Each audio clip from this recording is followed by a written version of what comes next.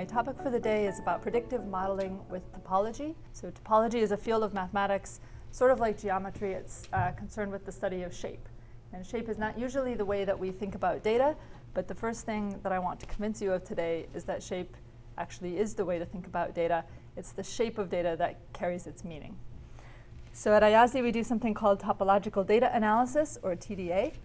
And topological data analysis is based on this premise that data has shape, and the shape has meaning.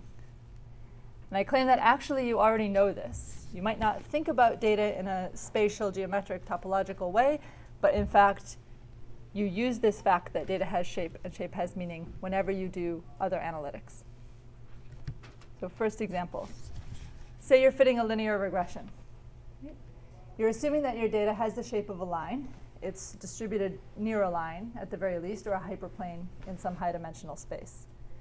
If your data doesn't have that shape, your linear model is not going to work very well. So that shape is the underlying assumption of the whole method. Now, when your data actually is linear, this works great.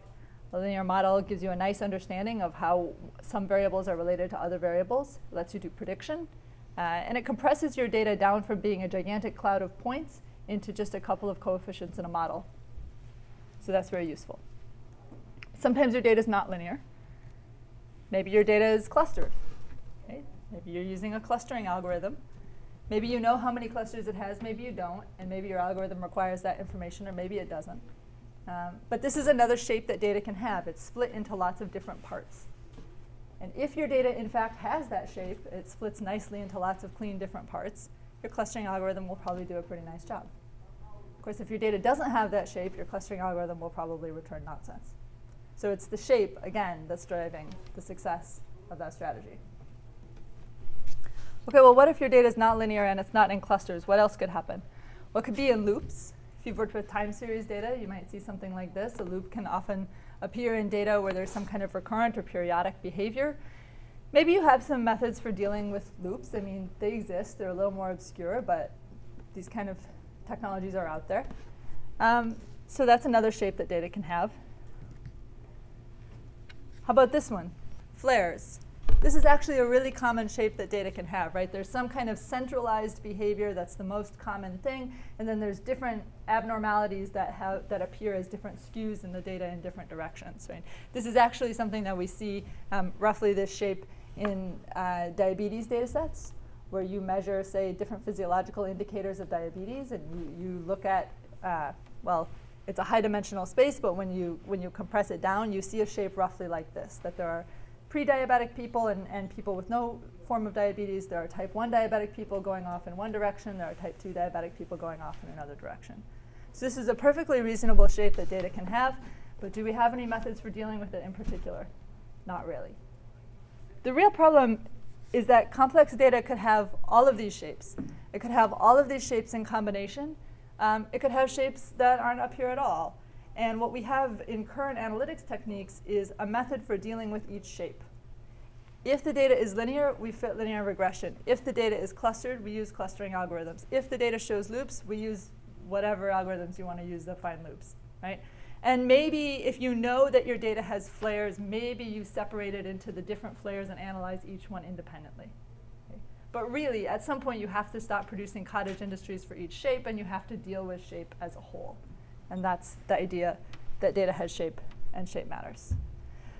So what we tried to do at IASD is produce a compressed representation of your data that shows you all of those shapes at once. Whatever shape your data has, without having to know it in advance, we want to map that out for you and show it to you in a way that you can actually use as the foundation for further analysis.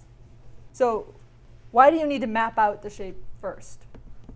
Well, I hinted a few minutes ago that if you've got the shape wrong, then your analytical technique's not going to work very well. So if your data is not really clustered, then clustering algorithms aren't going to perform very well. I'm going to argue that worse yet, I think it's very unlikely that you do know the shape of your data in advance. So first of all, we're not in the realm of scientific theory, right? We're not physicists who know that two physical quantities ought to have a linear relationship with each other, and therefore we can go looking for that. So we don't have theory to guide us in what the shape of the data ought to be. The data we deal with in industry is often very high dimensional. really, really high dimensional sometimes, and we don't have a good handle, like humans don't have a good handle on how to visualize or describe high dimensional shapes. And finally, data often comes to us with the wrong coordinates. So partly this is because you never measure what you actually want to measure, right? You measure what you have available, and then you hope that that captures the same information as some kind of proxy of what you want to measure. But so what does it look like when data comes to you with the wrong coordinates? I'm going to argue that it obscures the shape. Right? So this data actually has a really simple shape. This data is actually two circles. What are the two circles? Well, there's a blue circle there, and if you look from the right angle, you see the blue circle. And there's a green circle, and if you look from the right angle, you see the green circle. But there's no angle from which you see the blue circle and the green circle at the same time. Right? There's no way to project this data so that you see two circles. But fundamentally, that's what's there. And if you had the right coordinates on your data, you would see just two circles. So this is what I mean, that even a relatively simple shape can be obscured because your data comes to you with the wrong coordinates. If you could do the right transformation, you would see both those circles at the same time. What all this boils down to is that you'd like to have a method to capture the shape of your data before you start the rest of your analytical work that can capture the shape of your data regardless of what shape it started with. Right? So you shouldn't need to know what shape the data is first. You should have a method that can capture any shape and lay it out for you from the beginning. So how do we do that? So this is a toy example to show you the algorithm that we use to create those network diagrams that I showed you a minute ago. So suppose that this point cloud is your data. So this is just an XY plot of some two-dimensional data. Don't worry about the coloring for the moment, right? It's just a point cloud of data. We all see that it's a circle, right? So how can we capture mathematically the fact that this is a circle? So here's the method. First, choose some function to color your data. Color it by a real valued function. Okay? That means to each data point, assign a single real number. And the way we're doing that in this example is we're going to color by height. Okay? So red to blue based on top to bottom. In the image of that function, bin the data. So we're going to make a top bin, a second highest bin, a second lowest bin, and a bottom bin. Now the bins are overlapping. That's why you're seeing the orange points double up and split apart. Okay? Because the top bin and the second to top bin, they overlap. And then that overlaps with the second to bottom bin, and that overlaps with the bottom bin. So you take your function, height, you bin in the image of that function. Within each bin, you run your favorite clustering algorithm. Doesn't really matter which one. So in the top bin, those red and orange points, they form an arc. And so there's really just one cluster there, that top red cluster. So you've got these overlapping bins. Inside each one, you cluster the data. And then because the bins had overlap, some data points ended up in more than one cluster. Right? So the orange data points in the original circle, they split apart. They ended up in that top bin and this one. And these orange points over on the other side, they ended up in the top bin and the one on the right. So when that happens, you connect the corresponding clusters with an edge, and the output is a graph. And hooray, the graph is a circle, right? It captures the original shape. Okay? And it captures it with much less information than the original point cloud of data, right? Just like the linear model takes you from giant point cloud space along a hyperplane down to a few coefficients in a model, this takes you from giant point cloud shaped like a circle to 6.6 edges. So it's a combinatorial simplified representation. So the cool thing about this algorithm is actually it captures complex shapes just as well as it captures simple ones. So this is sort of a classical problem for machine learning algorithms. Can you separate the red and the blue spirals, right? And most algorithms have a really hard time with this. With the algorithm I just described, this is actually really easy. In fact, I can think of several different ways to do it. And what you will produce, the graph that you will produce is shown on the right. There will be a red graph that's all connected. There will be a blue graph that's all connected. And the key here is that this algorithm sees the topology of the data. It sees that there are two connected pieces, a blue piece that's all connected, all the blue stuff is connected to all the blue stuff, all the red stuff is connected to all the red stuff, and the fact that it's wound into a spiral, topologically, is not important. So that's why it unrolls exactly the way that you think it should. So there are a lot of other examples. If you go through sort of the standard literature on the challenges for machine learning algorithms, this algorithm tends to work very, very well to separate your data regardless of what bizarre shape it might have. The shape is the first step then in your analytical process. That once you understand the shape, you can do a better job at the later stages. And in particular, I think that shape is a good foundation to start with to build good models. So I'm going to show a couple of examples of how we do that at IASD. But first, let's go from the toy models with the small networks to the real thing that is produced by the software. So our software produces pictures like the ones on the right. Now these are the same kinds of graphs with nodes and edges between them that you saw with the circle becoming a hexagon. There are just many, many more nodes and edges in those pictures than there were in the toy model. So when you look at an image like this, like the ones on the right, what you remember is from the algorithm, right, the nodes came from clusters of data points. It came from applying the clustering algorithm within a single bin. So nodes on the right represent clusters of similar data points. And there are edges whenever those clusters had some overlap. So edges on the right connect similar nodes. We color the networks in various different ways as a visual tool. And the position of the nodes on the screen doesn't matter. Right? So that graph that we were producing as output, it's not important, even though I used height, it's not important exactly where you place the nodes on the screen. It's the fact that the graph has a circle, or it's the fact that the graph splits into 3 parts, or whatever the case might be. So this is kind of the legend for how we interpret these graphs. Here's a first example of how understanding shape can improve your modeling. These two images are both the same network. They're a network produced on a data set of online transactions. So each node, it's hard to see individual nodes and edges in this. The visuals aren't super focused. But there are individual nodes and edges in there. So each node represents a collection of online transactions that were clustered into the same group, right? Which means that they're very similar. So nodes represent clusters of similar transactions. Parts of the network where all the nodes are connected together by a lot of edges, and there are very dense regions of the network. Those are regions of lots of similar online transactions. So roughly speaking, when you read this network map, right, what you see is that there's a main component of transactions here, this kind of 3-part structure, right? And that main component is showing a flared structure. It's showing that there are kind of 3 subparts there of transactions that are all distinct from, similar within a flare, but distinct across different flares. And then there's a number of smaller components, these little red and blue islands here, where all the transactions in those components are similar to each other, but they're very different from everything else in the network. So that's how I kind of read a picture like this.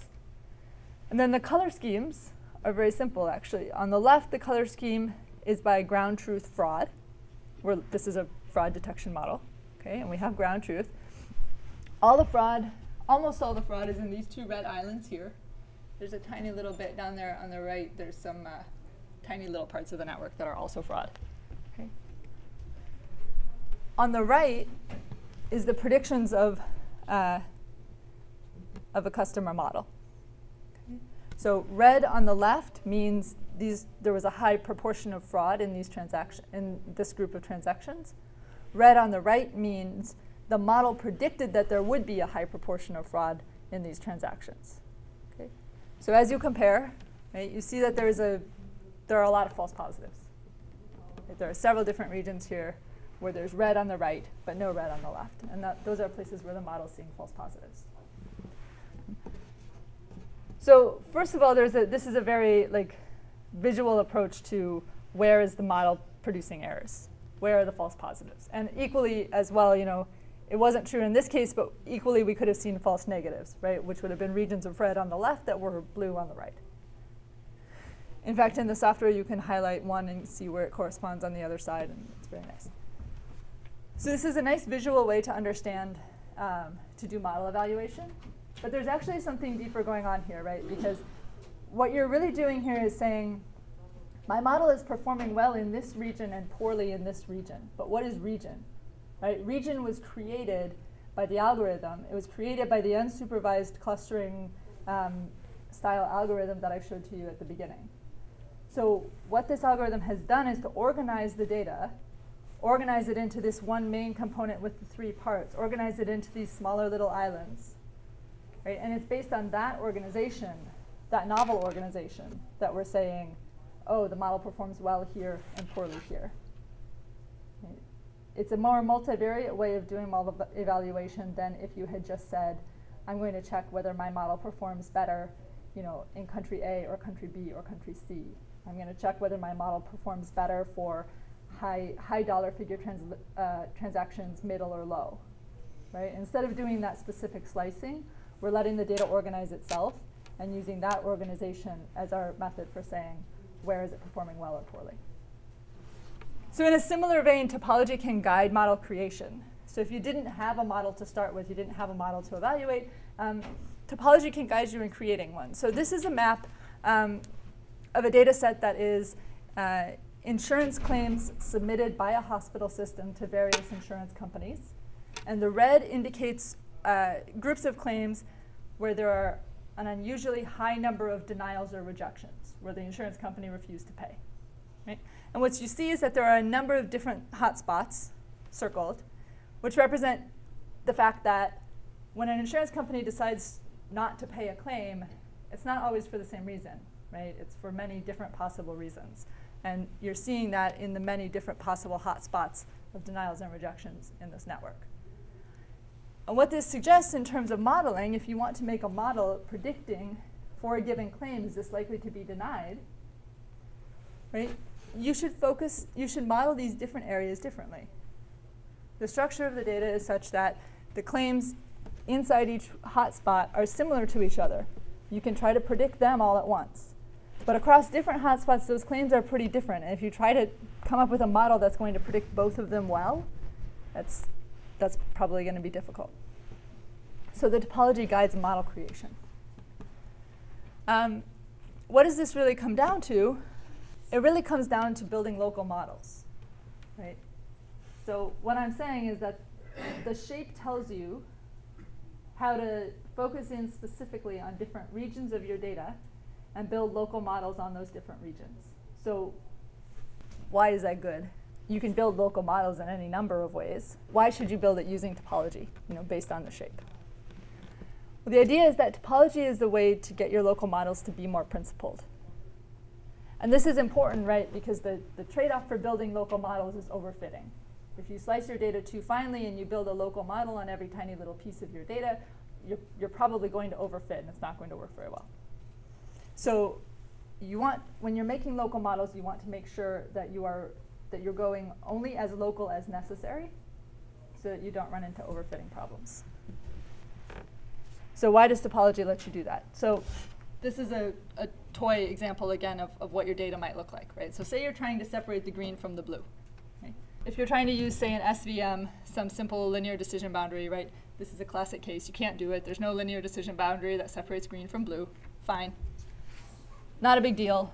Split the data in half along one of the coordinate axes, and now you can make a local model on the left and a local model on the right, and each one of those local models will be no problem. They'll fit just fine. But here's a more complicated situation. Again, with the green and the blue, there's no single plane that you can draw that will separate green from blue. You need to build some local models to separate green from blue. But now you can't just slice vertically or slice horizontally. Right? Any vertical slice, any horizontal slice, you won't separate this into two pieces that you can model cleanly on either side. Okay, you say, but that's not a big deal. There's still a line. I'll draw the line like this, and I'll build a local model on the top, and I'll build a local model on the bottom, and both those models will be great. And then I say, what about this? Now, not only is there no line you can draw to separate green from blue, there's no line you can draw that will result in 2 clean local models. There's this curve, but are you ever going to find that? So the problem is you need to understand the shape of the data to understand how to separate it into the right pieces on which you can build those local models. And again, it's the topology that lets you do that. I think that's all I wanted to say. Topology lets you build nice principled local models, improves existing models, and understanding the shape of your data is a great first step towards good analytics.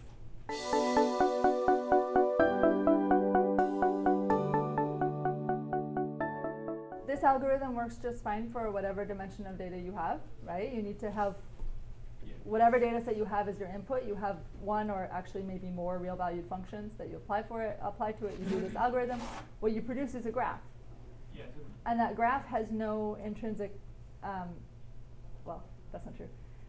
That graph only requires 2 dimensions to visualize. You can, it might be folded over on itself. You might have to pull it around a little bit, but it's a low dimensional visualization.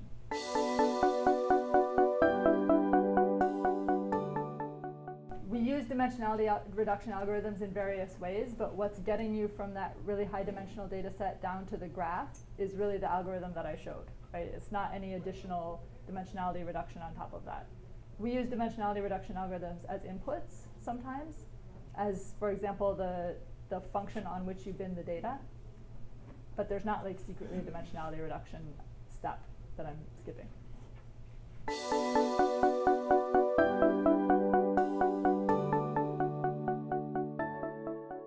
So there's not a dimension choice for me, but there is a choice about how to look at the data. So depending on which function we use to build the network, you may well get different shapes. All of those shapes are valid. They're just different ways of looking at the data, just like different projections would give you different ways of looking at the data. In practice, what I do is I have a couple of favorite functions that I like to use, geometric ones, statistical ones, sometimes others, and make the networks based on several different choices of function, and then I can usually infer back to what the original data space must have looked like.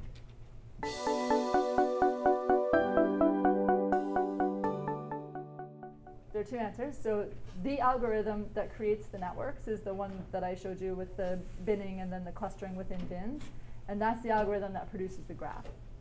The input for other algorithms is in the function that's used to do the binning. So for example, I used height to do the binning on the circle. You can instead use a density estimator. You could instead use PCA 1 and 2. You could instead use anything that produces a real valued output.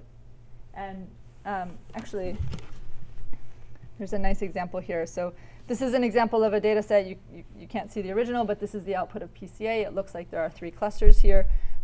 If you use PCA as your function on which you do the binning, right, then within each small range of the PCA coordinates, you're going back to the original data space and doing clustering, which means that if you think about the data space as living above this PCA plane, right, there may have been 2 clusters that got projected down onto each other because they were in the same what separated them was orthogonal to the PCA plane. And so in this is a specific example where that was the case. And if you do the algorithm that I described, you actually see that there are 4 clusters, and you lost one of them through projection loss in PCA. So that's one way that other algorithms come into play. OK, thank you.